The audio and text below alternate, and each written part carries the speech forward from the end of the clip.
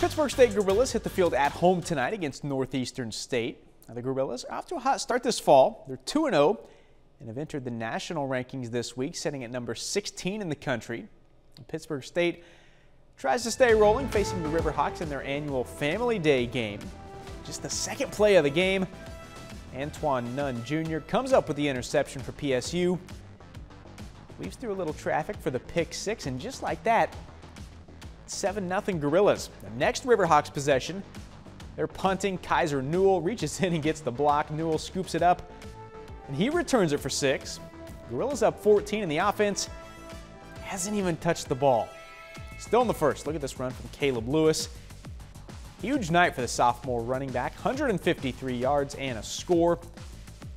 Later in that same drive, Chad Dotson Jr. hits an open Dallas Bond in the end zone. 7-yard connection there. Gorillas up 21-7 at that point. Then right before half, Dotson to Lawrence Harris Jr.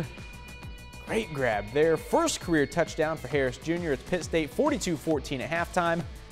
And they would close it out. The Gorillas get to 3-0, winning 49-14.